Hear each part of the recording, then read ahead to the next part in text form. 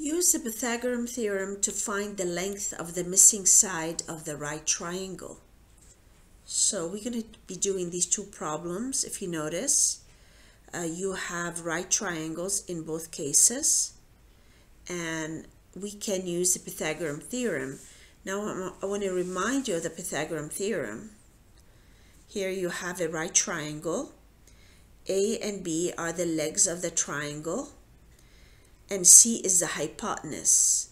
C is opposite the 90-degree angle. And Pythagorean theorem states that a squared plus b squared equal to c squared, where a and b are the legs and c is the hypotenuse. So using this theorem, I can solve for the missing side in each problem here. So let's use this particular problem. They gave me the legs of the triangle and they want me to find the hypotenuse. The hypotenuse, I'm calling it C, and that's the side opposite the 90-degree angle. Using the formula, a squared plus b squared equal to c squared. So this could be a and this is b, or this is a, this is b. And then now if we use this as a, this becomes 16 squared plus b squared, that's 12 squared equal to c squared.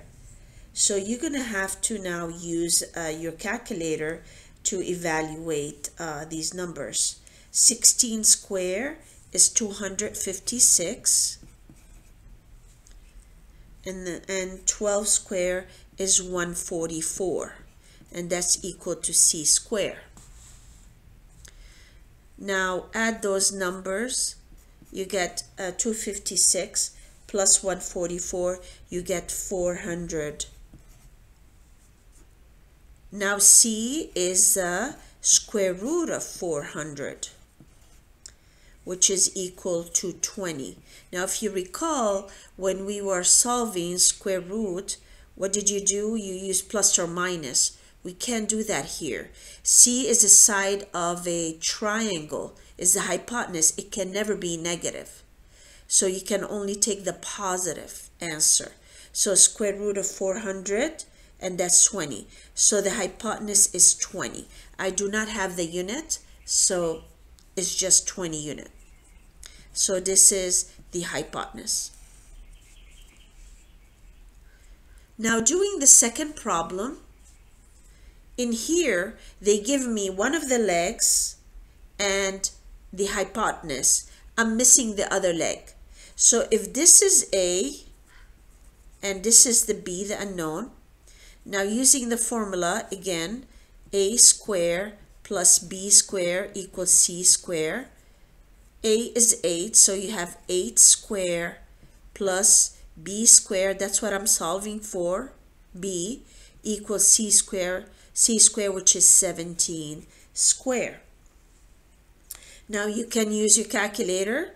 I think you'll be able to get this. 8 squared is 64. I don't think you need a calculator for that one.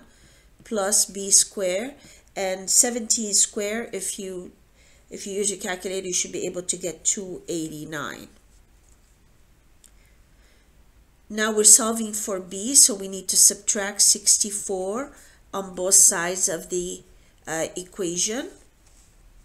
And then this cancels out, and we're left with b squared equals to 289 minus 64 is 225. You're going to have to take the square root property, so b equal to square root of 225. Remember, it cannot be negative, so it's only the positive answer. Square root of 225 is 15. So the missing side has length of 15. Again, I do not have the unit.